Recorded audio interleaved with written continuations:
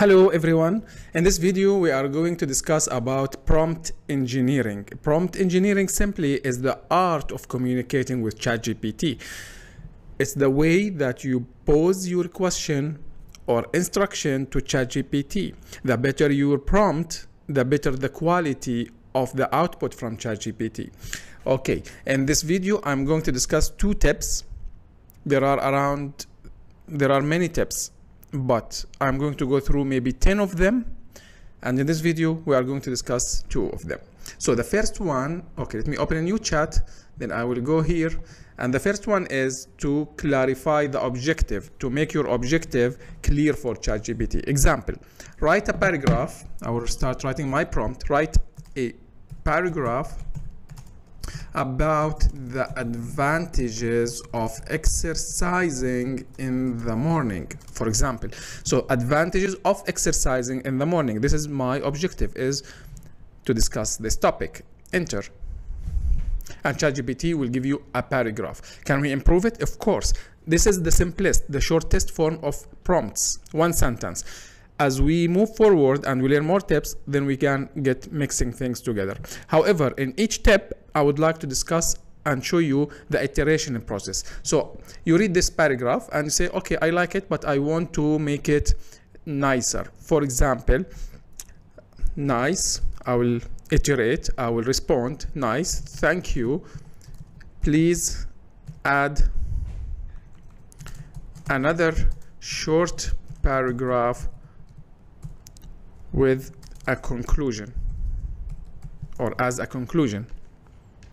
In conclusion, harnessing the advantages of morning exercise, and so on. So this is iteration, and you can go on and on to improve the quality of the output. Okay, perfect. Let's introduce another tip, which is giving a persona, and this is one of my favorite personas or tips for prompt engineering. And what does it mean here? You start with act as an expert in SEO. Your task is to write a SEO optimized blog post about exercising in the morning, for example. Okay, so this is a persona. Act as an expert in SEO, act as an expert in exercising or fitness, act as an expert in digital marketing, and so on. Hit enter, and here is your blog post. Okay, is it perfect? Definitely not. You need to read, you need to make sure the facts are 100% accurate, and then you can improve it. How can you improve it? By iterating, by replying and responding to ChatGPT. I'll say, nice, thanks. Can you add one more point about why exercising in the morning is more efficient compared to exercising in the evening? And don't worry much about the typos, that's fine. And nice thing also, it gives you the introduction and gives you conclusion, because you told ChatGPT, I want you to act as an expert in this field. So it knows that you need to start conclusion, start with the introduction, end with conclusion, and between the meat of your blog post. And here also, it gives you some keywords. You need to read and remove any additional information that you cannot. My advice, always do not copy and paste the answers. Okay, don't copy from ChatGPT and paste it into your blog or into your email or so on, because this is dangerous. ChatGPT will add comments sometimes and so on. So always you need to read and edit and add your tone of voice. Okay, perfect. This video we discussed 2 tips for prompt engineering. One is giving the objective. Second one is the persona. In the next video we are going to discuss more tips, and we will discuss 2 more, starting from defining the recipient or the audience, and then setting the context. Now, in this video, we are going to continue with our prompt engineering journey, and we'll discuss about 2 more tips. The first one is identifying the audience. So the best way to give an example to explain the tip. So I'll tell ChatGPT, write an email to my students telling them about my new course. The students are beginners in AI and they are 18 plus years old, something like this, and you can continue. The more details you give, the better response from ChatGPT, but we are just demonstrating the concept. Hit enter and you will have the answer. Okay, you can edit, you can change, you can respond and iterate as you go to improve the quality as well. It's rare that the answer will be perfect from the first time, so always you need to iterate. Iterating means that you respond. Nice, make it shorter, please. No need for icons, for example. Okay, let's see. And made it shorter, but added some icons. Okay, if you don't want them, you can tell it to remove them. This is one. The second one is to give a context. Give a context. For example, I want to write, or let me mix things up. So I would say act as a digital marketing expert. I want you to write a LinkedIn post about innovation in the energy sector. Okay, this is act as, and the context. What is the context? The post will be for my followers and I am an influencer. This is a context. Influencer in the energy sector area, in the energy area. I have more than 100,000 followers and I post every day a tip or two about energy saving, for example. Okay, then we will have the answer. Okay, it will give you a lot of information. I don't want that. I can iterate and iterate. That's nice, but it's too long. Make it shorter.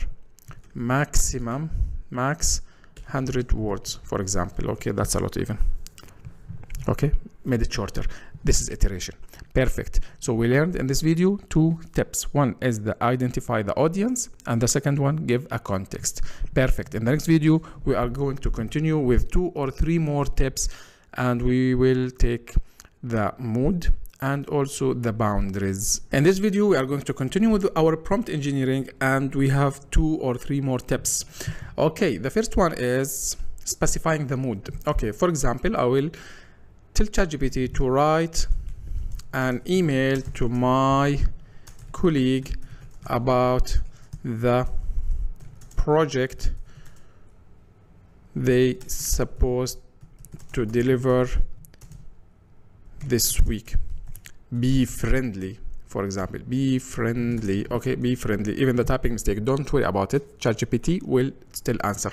So be friendly. This is the mood. Or you can say be friendly and assertive, and ChatGPT will give you the email. If you feel it's too long, you can iterate and make it shorter, or replace part of it, or add, or.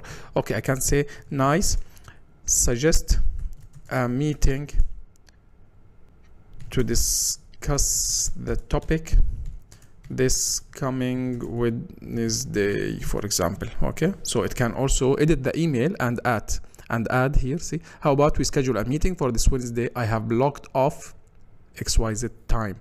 It's amazing. It's professional email, friendly, assertive, at the same time giving you the details. Okay, also you can do, what you can do is you can reply to an email. Imagine you received an email and you want to reply. So I can give an instruction to ChatGPT, say reply to an email from my colleague asking me for an update about XYZ project.